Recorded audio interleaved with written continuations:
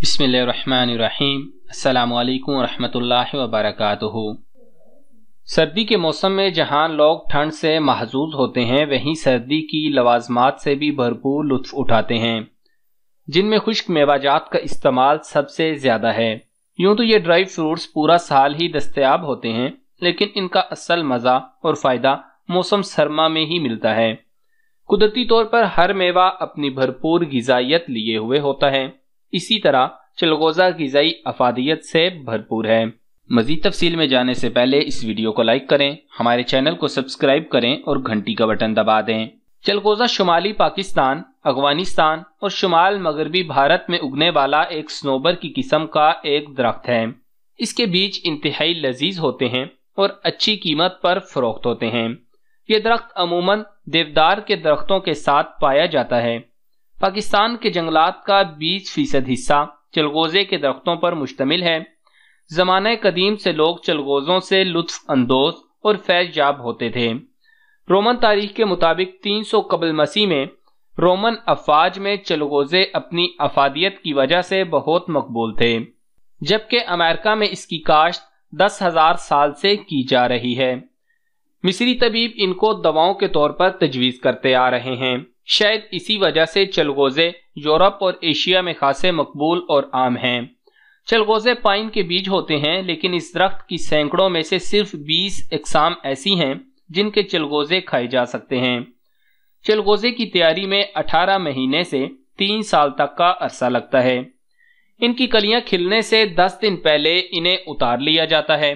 कोयटा से किला अब्दुल्ला के रास्ते जाएं तो तकरीबन 5 घंटे की मसाफत के बाद ज़ोब का इलाका आता है। यह इलाका 2500 से 3500 मीटर की बुलंदी पर वाक़े है। गर्मियों में ज़्यादा से ज़्यादा दर्जा हरारत 37 सेंटीग्रेड, जबकि सर्दियों में ज़्यादा से ज़्यादा दर्जा हरारत 15 सेंटीग्रेड होता है। मज़ीद बुलंदी पर यह दर्जा हरारत और भी कम हो जाता है। यही वो इलाका है जहाँ चलगोज़े के दुनिया के सबसे बड़े बागात वाक़े हैं। ये बागात तकरीबन 1200 मुरब्बा किलोमीटर के रकबे पर फैले हुए हैं। इस इलाके में पैदा होने वाला चलगोज़ा दुनिया भर में निहायत म्यारी माना और पसंद किया जाता है।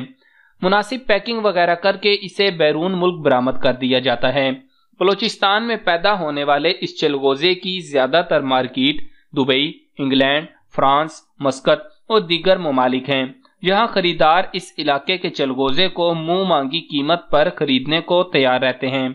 चलगोज़े में आला मिकदार में तकसीर कश अज्जा एंटीऑक्सीडेंट पाए जाते हैं, जो फ्री रेडिकल्स को न्यूट्रलाइज करते हैं और इंसान को न सिर्फ दिल के अमराज के साथ कैंसर जैसे मूजी मर्ज से तहफ़्फ़ुज़ देते हैं, बल्कि इनका खाना बसारत और जिल्द की सेहत को भी तक़वियत देता है। चलगोज़ा फिनोलिक एसिड फराम करने का वाहिद कुदरती ज़रिया है, जो बिलखसूस खवातीन के हार्मोन्स के अफराज में मदद देता है और उनकी भूख कम करता है। इस खुश्क मेवे में ऑलिक एसिड की मिकदार भी ज़्यादा होती है। ये वो ना जमने वाली चिकनाई है जो ज़रर रिसाट ट्राइग्लिसराइड को हमारे जिस्म से ख़त्म करने में जिगर की मदद करती है और इससे हमारा दिल तवाना रहता है। एक औंस चलगोज़े के मगज़ में 3 मिलीग्राम आयरन होता है और आयरन खून के सुर्ख खुलियात का अहम तरीन जुज़ होता है, जो जिस्म के तमाम खुलियात को ऑक्सीजन और तवानाई फराम करता है। इसमें मैग्नीशियम की भी काफ़ी मिकदार होती है, जिससे पट्टे खिंचाव से महफूज रहते हैं, थकावट और जहनी परेशानी दूर करता है। माहिरीन सेहत का कहना है कि अगर आप वज़न में कमी के साथ खूबसूरत और स्मार्ट नज़र आना चाहते हैं तो इसके लिए खुश्क मेवाजात को रोज़मर्रा की खुराक में शामिल कर लें।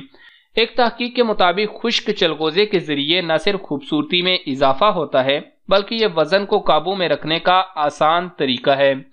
चलगोज़े मादनियात से भरपूर होते हैं और जिस्म को दरकार ग़िज़ाइयत पूरी करने और ताज़ा खून बनाने में अहम किरदार अदा करते हैं और यूँ वज़न कंट्रोल में रहता है। ऐसे अफराद जो अपनी रोज़मर्रा की खुराक में खुश्क चलगोज़े का इस्तेमाल करते हैं, वो दीगर अफराद के मुकाबले में मोटापे का कम शिकार होते हैं। अब हम आपको बताएंगे चलगोज़े के अहम तरीन फ़वाइद। इसका सबसे पहला फ़ायदा तो यह है कि आपकी जेब का वज़न काफ़ी हल्का कर देता है, क्योंकि 5000 रुपए किलो सुनकर ही कानों से धुआं खारिज हो जाता है, और अगर कोई खरीद ले तो फिर जेब भी अच्छी खासी हल्की हो जाती है। इसके तिब्बी फ़वाइद में पहला फ़ायदा यह है कि यह मकवी एसाब है, भूख बढ़ाता है, لقوا اور فالج میں اس کا مسلسل استعمال مفید ہے۔ پرانی کھانسی میں مغز چلغوزہ رگڑ کر شہد میں ملا کر چٹانا مفید ہوتا ہے۔ مغز کھیرا اور مغز چلغوزہ ہم وزن استعمال کرنے سے بند پیشاب جاری ہوتا ہے۔ مغز چلغوزہ جریان، یرقان اور درد گردہ میں بے حد مفید ہے۔ اس کا کھانا جسمانی گوشت کو مضبوط کرتا ہے۔ ریشہ اور جوڑوں کے درد میں مغز چلغوزہ صبح و شام ہمراہ پانی یا قہوہ یا چائے کے ساتھ استعمال کرنے سے فائدہ ہوتا ہے۔ دل اور دماغ کو تقویت دیتا ہے۔ سردیوں میں اس کا استعمال زیادہ ہوتا ہے اور دمہ میں بھی مغز چلغوزہ کو شہد کے ہمراہ رگڑ کر چٹانا مفید ہوتا ہے، لیکن مریض کو چاولوں سے پرہیز کروانا ضروری ہوتا ہے۔ گردہ کو طاقت دیتا ہے۔ یہ جگر، مثانہ اور آلات تناسل کے لیے بھی بے حد مفید ہے۔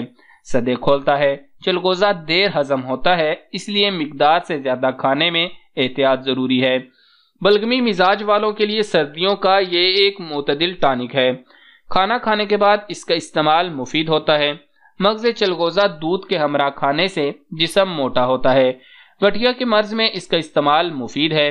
خون کے فساد کو دور کرتا ہے۔ فالج اور ریشہ میں مغز چلغوزہ 1 تولہ اور شہد 6 ماشا ملا کر کھلانا بے حد مفید ہے۔ چلغوزہ کے چھلکوں پر روغن سا لگا ہوتا ہے جو چھیلتے وقت مغز کے ساتھ لگ جاتا ہے، اور ایسے مغز کھانے سے معدے میں سوزش ہو جاتی ہے اور گلے کی خراش کا بھی احتمال ہوتا ہے۔ طبی تحقیق کے مطابق چلغوزے میں موجود کیلشیم، فاسفورس اور آئرن انسان کو نہ صرف دل کے امراض کے ساتھ کینسر جیسے موذی مرض سے تحفظ دیتے ہیں، بلکہ ان کو کھانا بصارت کے لیے بھی مفید ہے۔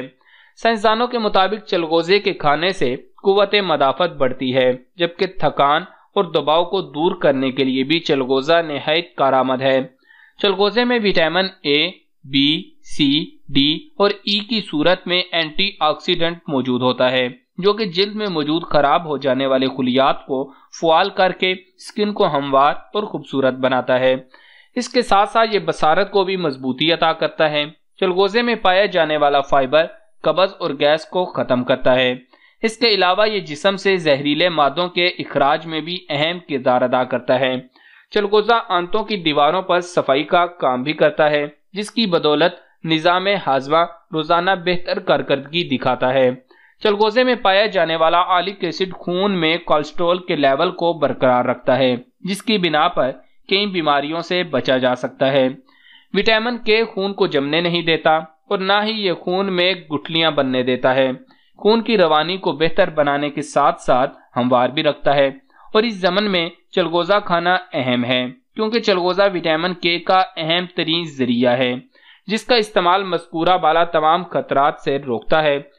خشک چلغوزے میں 8 سے 10 calories, 0.08 gram fibre, 0.24 gram carbohydrate, 0.42 gram protein, 0.89 gram fat پایا جاتا ہے۔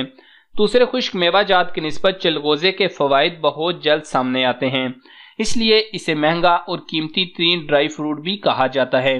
کسی بھی دوسرے خشک میوہ جات کی نسبت چلغوزہ پروٹین کا سب سے بہترین ذریعہ ہے۔ یہ کمزوری کو دور کرتا ہے۔ اس کے کھانے سے بھوک کی شدت میں کمی آتی ہے، اس لیے یہ ان افراد کے لیے بہترین ڈائٹ ہے جو اپنا وزن کم کرنے کے خواہش مند ہیں۔ چلغوزہ کے استعمال سے گردے، مثانے اور جگر کو طاقت اور مضبوطی ملتی ہے اور ان کی کارکردگی بہتر ہوتی چلی جاتی ہے۔ چلغوزے کو ہمیشہ کھانا کھانے کے بعد ہی کھانا چاہیے، کیونکہ اگر کھانے سے پہلے چلغوزے کھا لیے جائیں تو بھوک ختم ہو جاتی ہے۔ چلغوزے میں پایا جانے والا وٹامن ای سکن کے لیے بہترین ذریعہ ثابت ہوتا ہے۔ دھوپ کی شدت سے جھلس جانے والی جلد کے لیے بھی چلغوزہ کا استعمال مؤثر رہتا ہے۔ چلغوزے سے تیل بھی بنایا جاتا ہے جو ذائقہ اور خوشبودار ہوتا ہے۔ اس تیل کا استعمال زمانہ قدیم سے ہربل ادویات میں مختلف بیماریوں سے بچاؤ کے لیے کیا جاتا رہا ہے۔ اس کے علاوہ یہ تیل cosmetic surgery, aroma therapy, cooking اور سلاد میں بھی استعمال کیا جاتا ہے۔ چلغوزے سردیوں میں کھانے سے جسم میں گرمی بھر جاتی ہے۔ چلغوزہ گرم تر درجہ اول ہے۔ اس کا مغز 1 تولہ سے زیادہ نہیں کھانا چاہیے۔ کسی بھی پھل یا خشک میوہ جات کے کھانے کا اچھا طریقہ یہ ہے کہ مقرر مقدار میں روزانہ کھایا جائے۔ یہ طریقہ غلط ہے کہ ایک دن مقدار سے بہت زیادہ کھا لیا اور پھر کئی دن ویسے ہی گزار دیے۔ ہمارے ملک میں رواج یہی ہے کہ مل گیا تو پیٹ بھر کر کھا لیا ورنہ ویسے ہی رہے۔ مقدار سے زیادہ کھایا جائے تو جسم حسب ضرورت لے کر باقی کو خارج کر دیتا ہے۔ 1 کلو چلغوزہ میں 212 gram protein, 223 gram carbohydrates, 460 gram تیل، 20 گرام چونا، 5 گرام لوہا، 4 گرام فاسفورس ہوتا ہے۔ اس میں وٹامن اے، بی اور ڈی پائے جاتے ہیں۔ کچا چلغوزہ نہیں کھانا چاہیے کیونکہ کچا چلغوزہ انتہائی نقصان دہ ہے۔ بھونا ہوا اور تازہ چلغوزہ مفید ہے۔ پچھلے سال کا پڑا ہوا چلغوزہ اپنا اثر کھو بیٹھتا ہے۔ گرمی میں یا جب سردی کا زور ٹوٹ چکا ہو، اس کا کھانا گلے کو خراب کر دے گا۔ تو دوستو اس ویڈیو کو لائک کریں، زیادہ سے زیادہ شیئر کریں اور کمنٹس میں اس ویڈیو کے متعلق اپنی رائے دینا مت بھولیے گا۔